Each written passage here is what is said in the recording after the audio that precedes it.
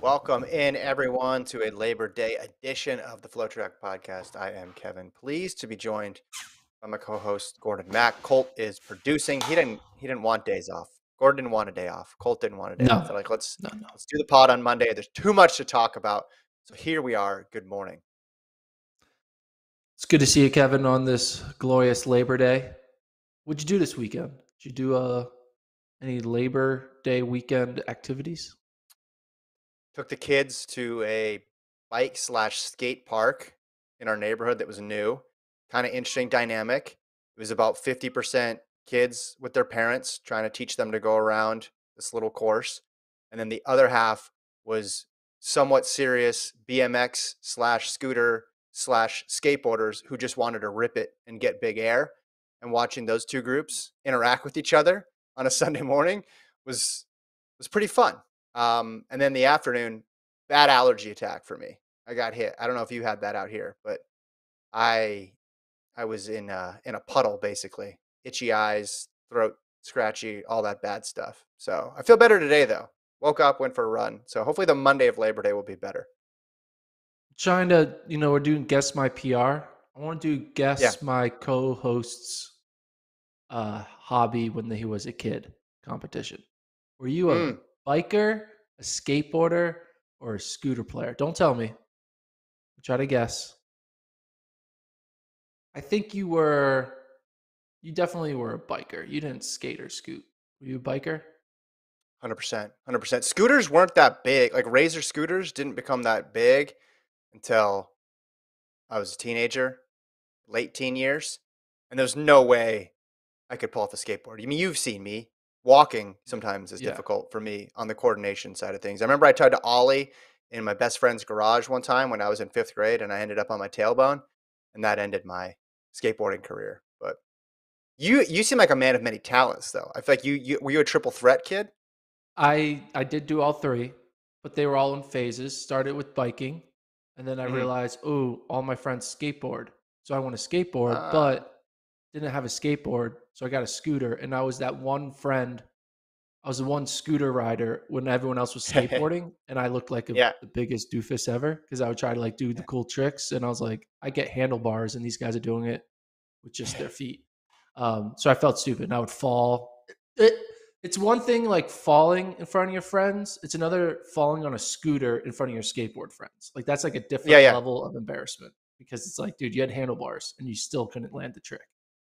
But then There I got a did skateboard late. so there was a couple guys on these regular scooters who were just flying in the air.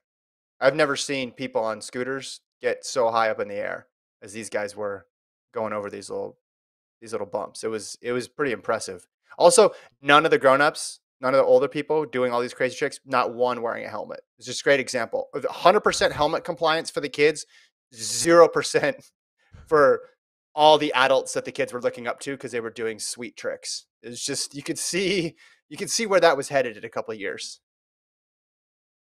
Why don't we have any more professional pole vaulters with helmets? It used to be a thing. That was a thing for a while, wasn't it? Yeah. Yeah, I'm not sure. That's a good question.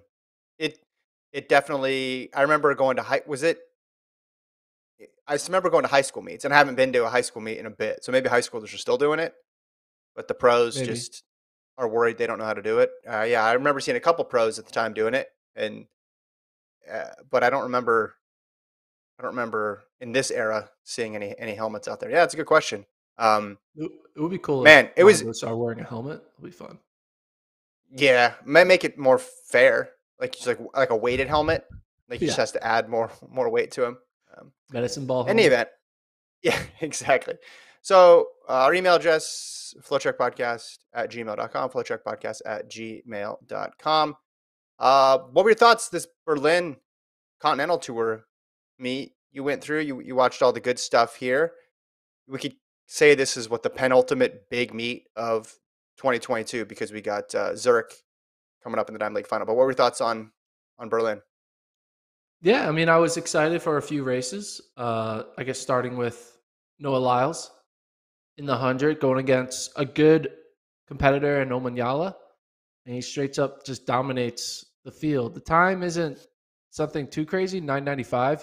He's clearly can run faster than that, but it's still a respectable time compared to what the other people in that field are running. I mean, Omanyala ran 10:11, so that Mhm, separation was real. And you know, I think it shows that Lyles, continues to be in his best form of his career. But my one question is, can mhm, Lyles master the 100? Can mhm. he? We know he's mastering the 200. He just broke the American record, the 200. I think he's going to run similar 200-meter times for the next two years, like flirting with a 19.3, flirting with a 19.2. I won't say it, but maybe going all the way to 19.1s. I don't know. But we know he has that ability because he's shown he's created a new floor in his like running 19.6 as his new floor. But we don't know if he can be an elite 100-meter runner. He Yeah. kind of gave a little bit of that when he was running some 19.8s against Coleman a few years ago. But I mean, look at his 100-meter results: 10:42, 10:39. Again, those are headwinds. 10:05, Yep. 990 with a big tailwind, 10:05 at pre, and then 995. Like you look at those results, that does not look like the results of a 19.3 200-meter runner. It looks like the results of like a pretty good college kid. Yeah, but then you go back and he has run 986 before. He does have some big wins. I think we're into 2019 Lyles again, aren't we? Post Doha, he dominates that whole season. And then the question is, can he do the double in 2020 at the Olympics? Obviously, that gets delayed a year. Then we go to the trials. And he struggled early season in the 100 quite a bit. 200, he had much better showings, although he wasn't like dominant Lyles early on. Doesn't make the team in the 100, then medals in the 200, doesn't win in the 200. And then everybody thinks, and I think himself included in this, all right, let's just focus on one. Let's just focus on the 200. I got to get the 200 back. Well, now in the course of a year, it seems like he's completely reasserted control of the 200. He has. And any doubts about that have been assuaged. So then the question then pops up again. Okay, well, if he has to challenge himself, what's he going to challenge himself? He's not running the 400, so it's got to be the 100, the 100 200 double. The situation is pretty similar though, right? It's the back half is there. You can see it in this Berlin race. Looked terrific on the back half. Can he stay close enough on the front end to be competitive? And I know he said he worked a lot on his start. His 60 was getting better as well too. But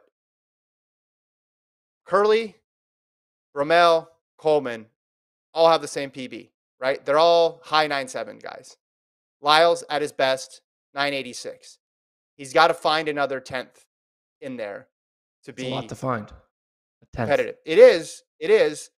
But I think if you're talking about a 19.31 guy, he can do it. He can do it. It's possible. Question of will he do it and does he want to do it? But he's in a spot that he's been in before in his career. And I'm interested to see how he'll play that.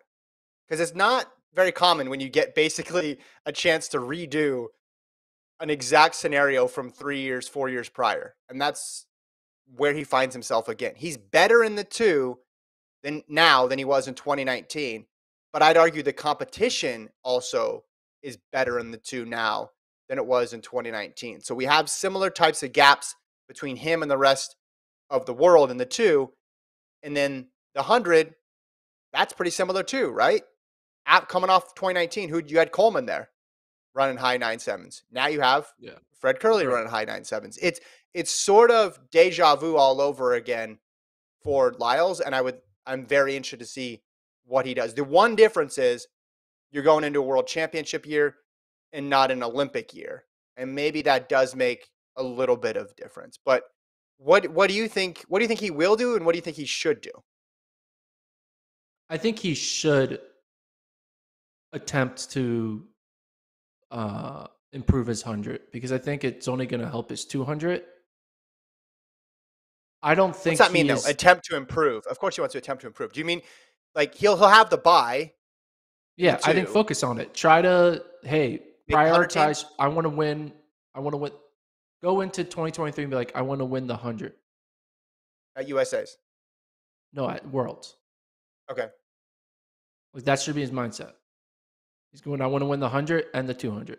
But he's got to say the word 100 first. Because you can't just say, I'm going to win the 200 and the 100. No, you got to win the 100 and then end the 200 because he can afford to put the 200 as a secondary priority because he's that good that a secondary priority of a 200 will still result in a win.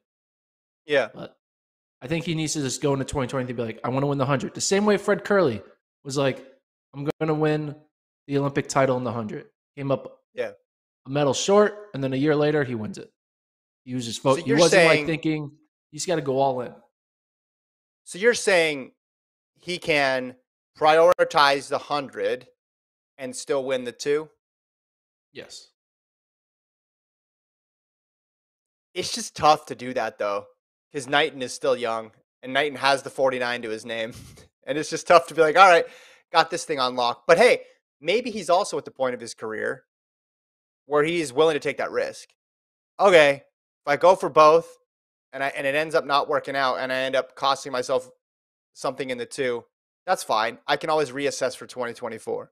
But for the World Championships, maybe I'll give it a shot and see if I can get both of these. Because as he looks right now, I mean, what was this? This was a 9-9.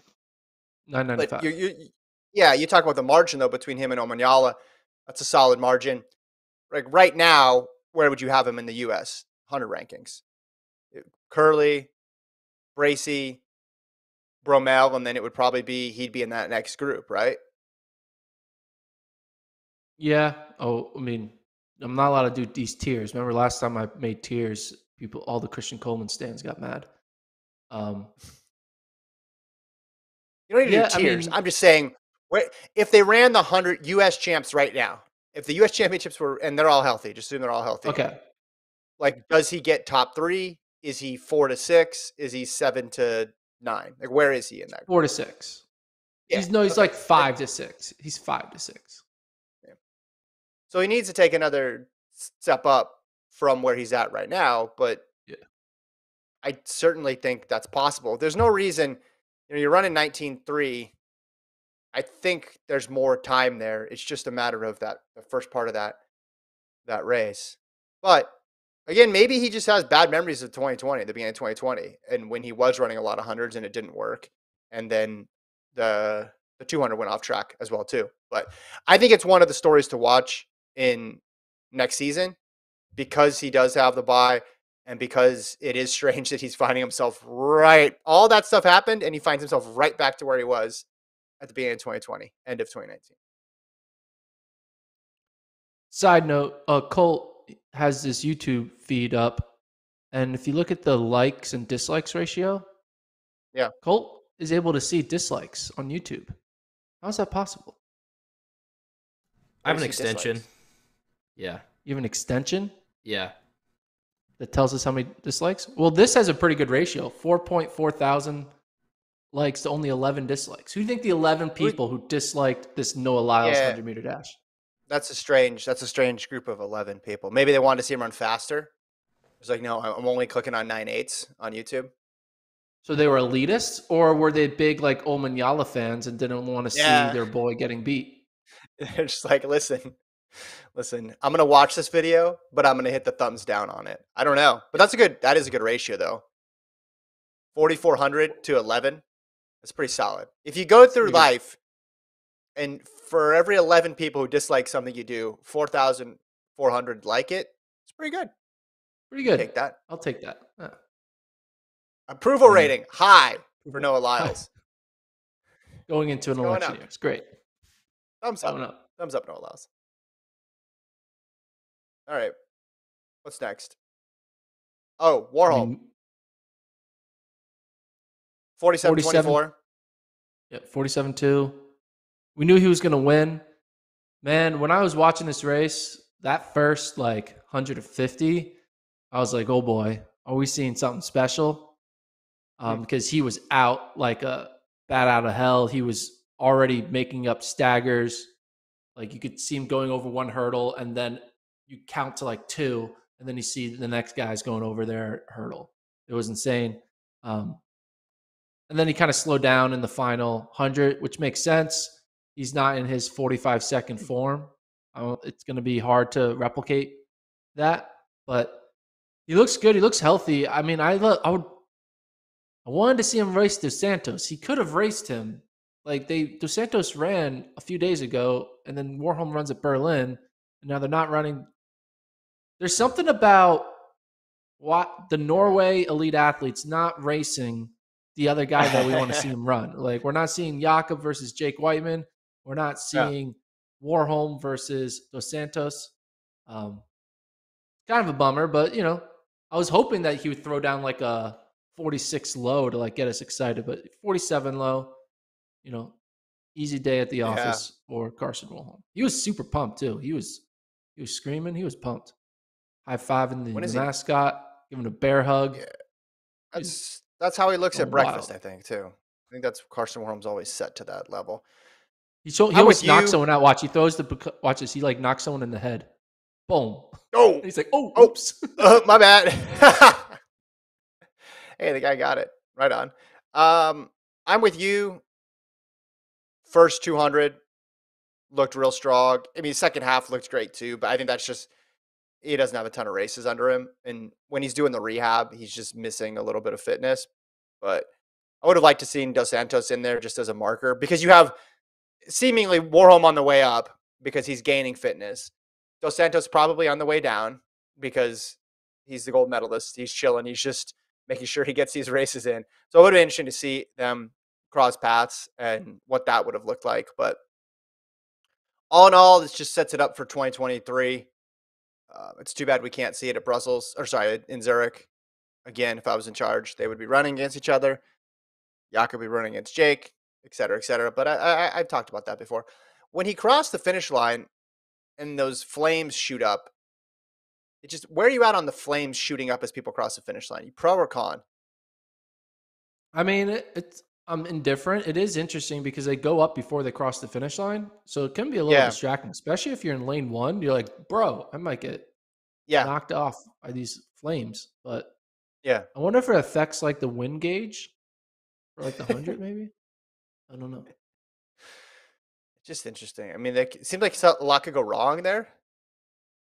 Yeah, it's like reminds me of photographer could just get caught in fire. Yeah. You turn remember you're at home, you turn the stove on, you hear it tick, tick, tick, tick, tick, or the grill for a while, and you're like, why is this thing not going on? Then boom, all of a sudden, that's kind of, gets the hair off your knuckles. But good win for Warholm.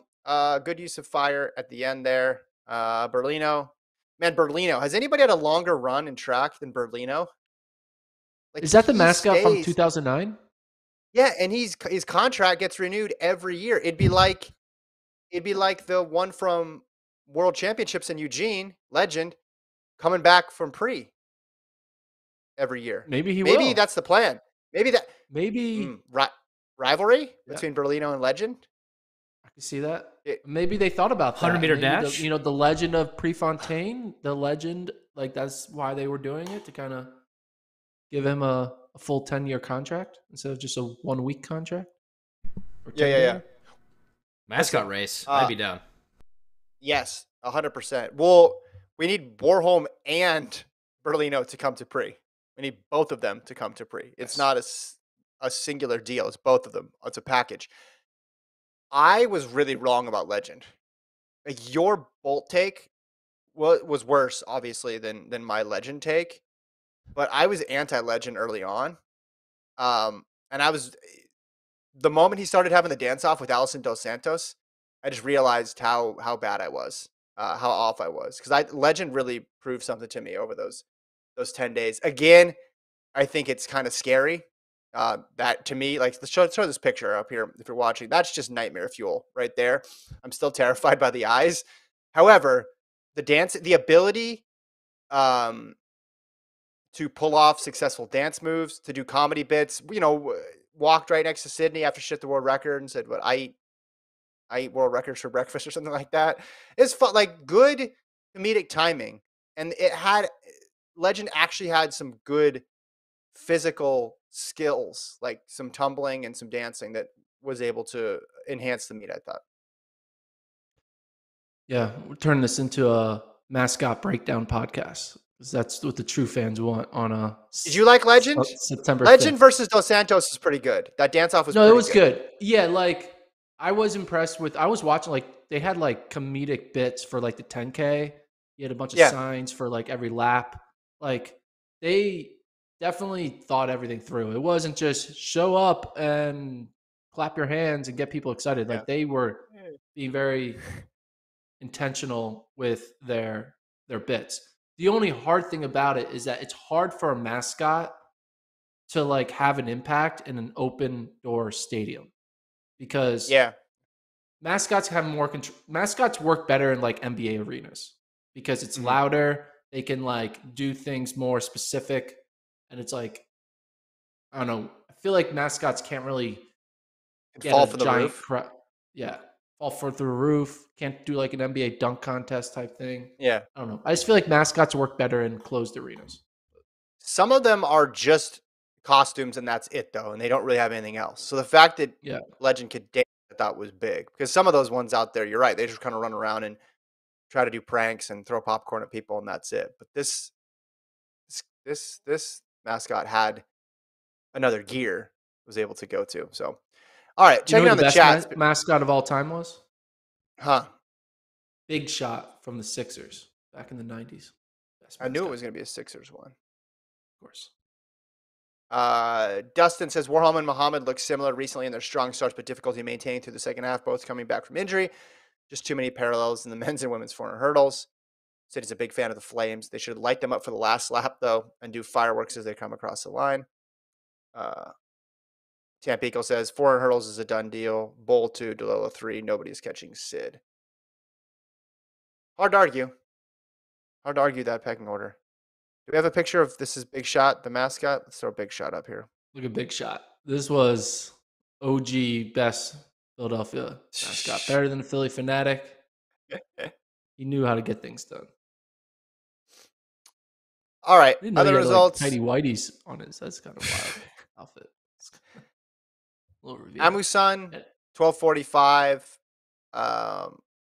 Men's high hurdles, though, Holloway hangs on. It was the same race again. Let's throw this up there. Grant Holloway gets the win, 13:05. But the last two hurdles, his lead just erases, and he almost gets caught by Crittenden at the line. Yeah, I mean, something we keep talking about. This is Holloway's weakness. The final two hurdles, people close on him. He is so good. He's able to get a big lead, but he just falls apart in the final 20 meters. And it's so hard to figure out why. He definitely knows he needs to work on that part of his game. But like, what is it? I can't figure it out. It Yeah, seems too good to have that big of a weakness. he's had. I mean, guys, it's happened before, right? This has been an issue before, and I guess if anybody is going to have a weakness, everybody's going to have a weakness. That just his is just more apparent because it comes when he already has. He's so good at the first 8 hurdles that it makes the last 2 hurdles look slower. But what Crittenden did is similar to what Broadbell did, similar to what Trey Cunningham did, which is use those last 2 hurdles. I mean, look how quick he is getting off the line. I mean, the gap he has by hurdle 2, by hurdle 1, really. You're not supposed to separate that much the first 2 hurdles. But then it all, like, he just starts to slow off those last 2. And, I mean, he narrowly won this thing. Shout out to Crittenden, though. Ran well at NACAC. Now a lot of people are paying attention to NACAC. And now comes to a bigger stage and almost beats the world champion.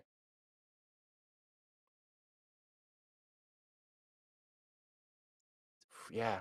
I was gonna say something. Well, I mean, it's not. It's okay. So who do you think, like flat sprint speed, you take Grant, right? yeah.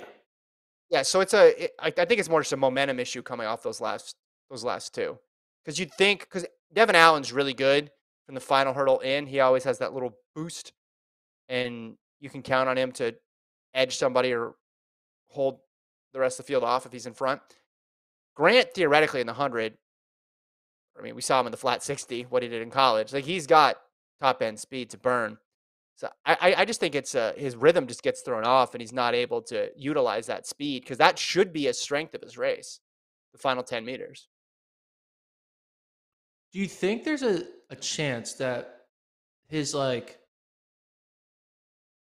he runs out of real estate for his stride length? That like his stride pattern works He's coming up on the well hurdles for the too much. first 70% of the race, but then when he's at his top speed, he has to like kind of pull back a little bit or else he'll hit the hurdle because he's just going too fast. Like, is there a Yeah. chance he's going too fast near the end that he would needs to slow up or else he'll hit the hurdle? But he's figured it out before because he's run faster than this. Yeah. He's almost broken the world record. It's just the timing. Yeah, I've heard that before. People just coming up on the hurdles too much. Again, it's been the same issue now for the last several races. He's good enough to where he can win with this happening, but Yeah. then the alternate, if it goes in the other direction of he has a great set of hurdles all the way through, and that's when you say, okay, this is a world record guy. Because look, again, that margin off the first two, and it happens every single time. It's not, oh, he lucked out, got a crazy good start. Every single time he's able to do this off the first two hurdles. I mean, it's uncanny his ability to just explode out of the blocks and get into his running.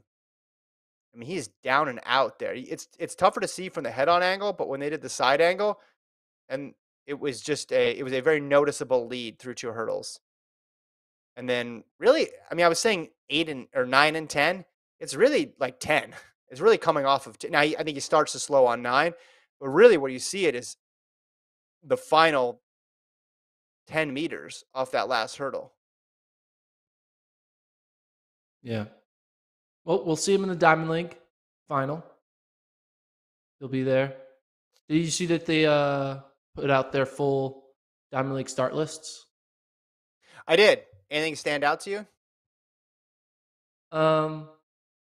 They had 9. Sha'Carri Richardson got into the women's 100. Mm-hmm. That was interesting. There was no Marvin Bracey in the men's 100. Did someone scratch the women's 100? No, maybe. Oh, Elaine Thompson-Herah scratched. Gotcha. I mean, we'll go through more of it in there on Wednesday. There's 9 women. Yeah. 5Ks have Alicia Monson and Grant Fisher in it with a bunch of Ethiopians and Kenyans. Yeah, I mean, we kind of knew what we were going to see. We know we're not going to see matchups we wanted. Obviously, we know there's no Sydney, there's no Fred Curley, there's no Michael Norman, there's no bunch of guys. And Andre DeGrasse is still there. We thought he would scratch, but he's actually running. So, yeah. We'll talk more about that on Wednesday, though. Yeah. I'm looking at men's 400 hurdles. Dos Santos is there's in there. no Warholm. I like how they do this. It's pretty much just like women's event, men's event, women of the same discipline. It reminds me of high school or college. Just like women's 100, then the men's 100. Just like not this complex schedule where you got to sort through it all. Yeah. So 9 in the final there for the 100. That's interesting. Okay. Yeah, Jackson is doubling. Props to her. Going for Don't it. see a lot of doublers out there. Yeah, go for it. Gabby Thomas is in the women's 200. She came back. Ooh, that'll be cool. Let's see who else women's 2. Yeah, I mean, again, I thought Jackson was an important person because the potential for the U.S. to win one of those and get a bye would be huge. But Jackson is going to be one of the people standing in the way. Obviously, Fraser Price too. But I'm interested to see just how Fraser Price looks after what happened in Brussels. All right. One interesting result I thought, non-Berlin in Padua, the men's 1500. Yared Nuguse is quietly piling up an impressive late summer season. You're in 333. That comes after running a 336 and winning in Luzerne. and then he won in Memphis running 3:34.95. So he's got 3 pretty solid times, but more importantly, 3 wins. In this race, Cole Hawker as well. So some big name United States competition with them as well too. Have you been keeping tabs on Goose? Yeah, I've been seeing it. He's been impressing. Trying to figure out where that time ranks all time in U.S. history. 3:33.26. So I'm doing the math right now. Gotta remove a bunch of people who've ran. Like Leo Manzano only ran that fast 3 times. Lopez Lamong only did it twice. Centro only did it 1, 2, 3, 4, 5, 7 times. That's actually pretty good. But like I could name some people if you want. Do you want me to name some people? Legat, I have the list of who has run faster than that. Sydney So Marie. Can you let's see the game. Can you name everyone that's run faster than that? Okay. US athletes. I cheated I have because the I looked list. at the first couple, but I would have known those Okay. ones. Can you tell me how Good many job. there are? Can you tell me how many there are? 15. Wow. That's a lot. So it's the 16th fastest time. Okay, here we go. Ready? Yeah. Legat, Correct. He's number 1. Marie, Sydney Marie, Correct. Number 2. Matthew Centrowitz, He's number 3. Look, you're going in order. This is great. Alan Webb, He's number 4. Andrew Weeding. He's number 5. You're not cheating, are you? No, well, on the first 3 I was, but those last 2 I wasn't. I remember Weeding Got them running all in order. that time. Yeah, now I'm going to be out of order. Let's go. Well, Manzano. It's number 6. 3:30.98. Let's go. Craig Engels. No. No? Oh, Nope. darn it. Okay. You get 3 wrong answers, and then the game's Jeez, over. okay. You get 3 strikes. All right, I'm at strike 1. How many do I have left? I've done 6. You have 1, 2, 3, 4, 5, 6, 7, 8, 9 guys left. Holy Not moly. gonna Some big names. Steve Scott. Steve Scott is 1. Yes. Okay. You ran 3:31 back in 1985. Cole Hawker.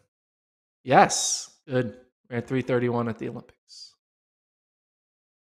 I don't remember if because Cooper T ran all his fast miles, so I'm going to leave Cooper T off for a second. And this is outdoor only. Yeah. Okay. Geez, not Steve Holman. Gabe Jennings didn't run that fast, did he? No. I'm choking here. Stember didn't run that fast. Some names are recent. Some of them, 2 of them are still running today. Josh Thompson. No. Dang it. Lopez. Yes. Okay. Same team. Yeah, so not Centro, not Thompson. Who else is on Bowerman? Ran it in 2015. Who else is on Bowerman? I'm blanking. Go ahead. Evan Jager. Oh, at Portland Track Festival. Yep. All right. Okay, so Jim Spivey ran 3:31. Spivey. Apologies. Steve Holman ran 3:31. I said Holman. Dang it. I know. 3:31. David Krummenacker. David Krummenacker. Should have guessed these guys. Jim Ryan, 3:33.10. That's that was embarrassing. A big one. Should have the Jim Ryan one. And then last, rest in peace, David Torrance. When he was a U.S. citizen, ran 3:33.23 in Italy. All right, I really should have gotten, obviously, Jim Ryan. But Spivey, Krummenacker, Holman, those are guys of eras that I'm aware of. That's Yeah. It kind of used to be like if you're the best of your era, you've run around that time. Yeah. And now it's a bunch of guys have run that time. So now Yard and All Goose is number 16 on that list. Not great performance in trivia for me. Number 16. Is he the number one seed for the U.S. going in? If you had to do rankings for 2023, In the 1500, yeah, I guess so. I mean, it should be Hawker, but Hawker is getting straight up beat by Nagoose here, and so yep, I can't just be like, well, 2021 Hawker is going to show up. yeah, But I think, yeah, you got it. I think Nagoose might be. It's weird to say, but I think Nagoose is the number one seed. Yes. I think if I had to do a power ranking, I mean, I would say Cooper Tier, but he's coming off injury too now. So I think Nagoose, maybe Tier, Hawker would be my order. No, and then maybe Thompson and Davis. Centro, I don't even hmm know. Like it's just like unknowns with Centro with the injury, Cooper Tier with his injury, Cole Hawker yeah, with him coming back from whatever he's dealing with. There's just yeah, and even Yar Nagoose, he's great and he's run some great time trial times and he did well at the Olympic trials, but like he also didn't run well at USA's. So yeah, it's like no one is a lock the way Centro was, the way Leo Manzano was. Like we had a long yeah, era where there was always one guy who you knew no matter what is making the team, and that was Centro and that was Leo. Leo first and then Centro. I feel like we don't have that anymore. Like we thought maybe Cole Hawker would become that guy, but that's clearly not true. And so it makes the 1500 yeah. exciting because there's always going to be 3 spots available, not 2, the way it had been for the previous 15 years. Another athlete, American athlete that's been crushing it late season under the radar, Allie Wilson in the women's 8. She won in Padova 158.37. This is her post USA's in the 800, Gordon. She had 159 and Chorzów got fifth. Second at NACAC to Ajay Wilson, 158.4. Second in Lausanne, 158.09. One in Rovereto, 158. And then one in Padova, 158. So she's run 158 4 times and gotten second or first in her last 4 races against solid competition. Like she's winning the races that you'd need to win. Like this one, she beat Gemma Ricci. And when she's losing to very good people. So I know that 800 team is going to be so hard to make next year, but Thing Mo made it a bit easier by getting the bye.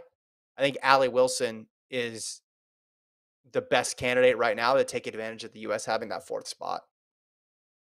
Yeah, I could see that. Um, yeah, it's also fun to have 2 A Wilsons on the track at the same time, and you're like, oh, Mhm. Ajay and Ali Wilson. Yeah, but yeah, 158. That's showing consistency. It shows that the 158 isn't a flash in the pan. It shows that you can rely on that. You can do it, through the rounds, because everyone has a fun, fast PB, but no one. It's hard to have the consistent time. And 158 is your baseline. That sets you up well for a 3-round race at USA's in the 800. Yeah, I mean it's just, and like I said, the quality of people she's running against is like she lost to Lamont in Lausanne, but Lamont ran 157.8 in that race, and Wilson beat Ricci again there. She beat Nakai. She beat Sinclair Johnson in that race. She's racking up wins against good people late in the season, and that big 3 for the U.S. is so good that it's hard to see someone breaking into it, and they're also just very reliable. Like Raven Rogers, you're never going to pick against Raven Rogers when it comes to making a U.S. team. Never going to pick against Ajay Wilson. Obviously, a thing Mo is now a 2-time gold medalist in the 800. So it's hard to imagine, but you get that 4th spot. You don't need to worry about beating any of those people. You just got to Yeah. you just got to, Thing Mo and 2 other people can beat you and you're fine. You're on the U.S. team. So look out Allie Wilson next year. Anything else? See, I'm checking in with the chat here. See if anything else is going on over there. Yeah, so we'll do the live show on Friday after Zurich, same No, time, right? Thursday. Thursday. Thursday. That's right. We're Sorry. doing Wednesday, Thursday. Wednesday, we're gonna preview Diamond League final, Mhm.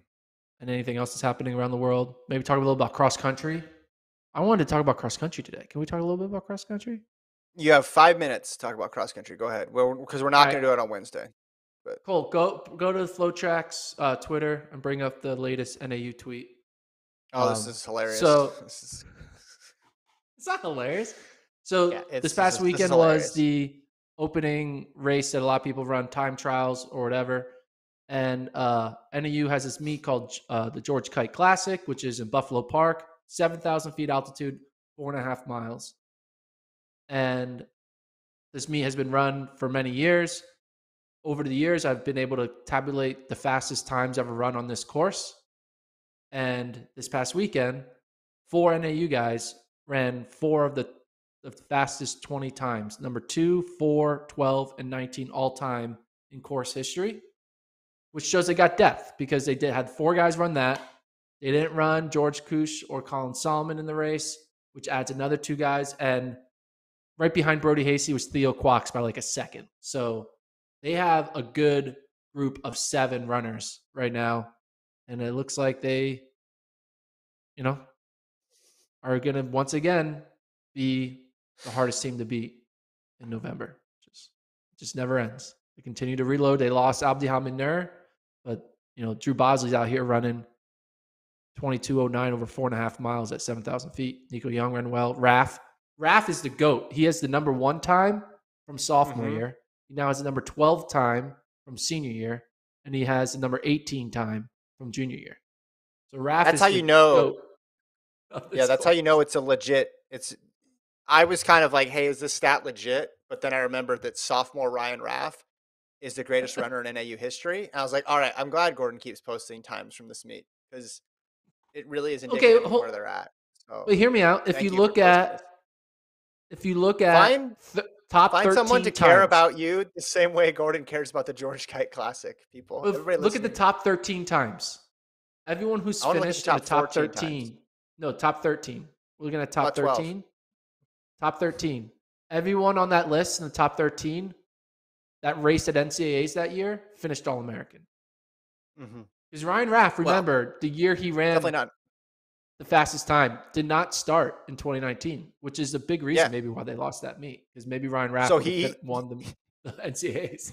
So the fastest time in the course history came from a guy who didn't make the top 7. And Yeah. you're holding this up as okay. Everybody knows times in cross country, especially early season college cross country meets, really a good barometer of where a team's at. Okay, how about this? I'm So not as confident in AU I'll this simplify year. the stat. They had 7 guys run faster than what George That's great. Kush ran on this course last year, and he It was doesn't matter top 40. though. Just it doesn't. They're just most of the time they're jogging. It doesn't matter. It's the early season. They don't. You don't know what the weather was. You don't know what the directions were. Their coach told The them to run with. directions were they going the wrong way? The course they were like No, turning directions right from the instead of left. coach. From the coach. How hard to run. You think Grijalva, I mean, by this estimate, Grijalva's 22:06 or 22:26. That puts him over at 14th. yeah, I mean he's way behind Ryan Raff, which is crazy. I'm not that confident about NAU. I got to be honest this Really? year. Who are you Yeah. confident in? Well, nobody. And that's the problem. Well, that's not a problem for NAU, but that's a problem for everybody else, but I'm not as okay, this is a done deal as I was last year looking at their roster. I don't know. This result made me think it's a done deal. Because you're relying a lot on we're going full circle here. You're relying a lot on a true freshman to be in your top 5. You're relying a lot on someone like Kusha to be in your top 5, who's more of a shorter distance guy. All he's run fast 5,000s too, but it's just not the team of last year where you could hang your hat on a Grijalva, could hang your hat on a Abdi Hamid Nur. But the issue is, like Stanford, you have them getting 3 in the top 4, but then their 4th guy is like 55th or something like that. So that's an issue. Oklahoma State, I think I would go Oklahoma State. because I like their depth. But You want to make again, that bet? $37? You want to bet no, $37? you still haven't given me my $37. By the way, I'm disappointed in that. No, I don't think there's any huge favorite this year, but I could see them getting beat by the field. If you told me NAU versus the field, and I was setting lines in Vegas, the field would be the favorite. I think this year. I don't know. I don't think you've done enough research. No, I feel good about Nico, but everybody else, it's like, all right, I've seen good from them, and I've also seen mediocre from them. Fair enough. I mean, Drew I mean, Bosley's you running agree, well. right? Drew Bosley's Yeah, top but 10. you agree though, this is not as big of a lock as it was last year or the year before, right? I no, I think it might be. I think after we watch most of the regular Pretend you season, you're didn't gonna see the realize George Kite Classic results. Just pretend the George Kite Classic didn't happen. I know that's a big influencer. that is a big influencer, to be honest. But Yeah, yeah, I mean, they're not as like it's not like NC State women are like the way they are going to be extremely dominant. There's yeah. definitely room for. Like what? Let me pull these up. Where do you have? You got me talking about cross country now. This is crazy. I know it's great. Hold on. Let me look at. Let me look at. What do you have there? So you have them going 3, 10, 20, 41, 42. So then you have their fifth guy at 70. Is that correct? Or is that their sixth guy? You're talking about Northern Arizona. Oh, that'd be their There's sixth six guy. guy, Okay, so you have the six guys, sixth guy is 70. a freshman at 70. And Yeah, then that'll their change to someone else. seventh guy is 83. And then you have Ryan Raff, the greatest as a sophomore, who was the greatest runner in NAU history at 117. I I mean, you know your old prognostications better than I do, but I felt like in the past it was like 6 guys in the top 30 in these preseason rankings for NAU. Was that not the case? Yeah. We'll see. I'm pretty confident they're going to win. We definitely are going to see. No, I think they're. Again, I don't think anybody is a clear cut favorite. Them versus the field, I would take the field, but everybody has issues. I mean, Stanford would be the one. Stanford would be the one because if you're saying you have 3 guys who can finish in the top 4, it's just like, all right, can anybody step up? Just a little bit. Yeah. Just like a little bit. Can we get 2 more guys in the top 40? Because then it's a wrap. Hicks, Sprout, and Robinson. That's a really good. I'll say this. If Stanford does go 1, 2, 4, they're winning the meet. I'll say that. If that actually happens, if your prediction comes true and they go 1, 2, 4, Stanford will win the meet. Well, what I They're want gonna to see lose is after that. I want to see Stanford go 1, 2, 3, and then get second because I think that'll be really funny because then it would introduce like, are we scoring cross country meets correctly? Because the visual of seeing a team go 1, 2, 3, and then get second would be like, what? Because that's what happened to American Fork at NXN. They had 3 that Casey Klinger and 2 other guys. They were like all-time greats in high school, and they had the best top 3. But then the way you score a meet, that 4 or 5 being so far back, it didn't matter, and you could, Or having American really good Fork callback. mediocrity was better than having 3 elite talent. So anyway, we'll see. We'll talk about cross country more. Cross country show maybe coming Yeah, I'm back this excited week. about it. We'll see. It is Labor Day, so I'm not working today. Just doing the podcast today, but we'll bring back cross country show season 2, Electric Boogaloo. Anyway, All right. FloTrack podcast at gmail.com. Thanks everybody for tuning in. Thanks to Colt for producing. As Gordon mentioned, we'll be back Wednesday, 9 a.m. Central. You can find the podcast archived on the site or wherever you listen to podcasts. And then we'll go live after the Diamond League final on Thursday, 3 p.m. Central Time. That's the schedule for the rest of the week. Thanks everybody for listening and downloading. We'll talk to you on Wednesday.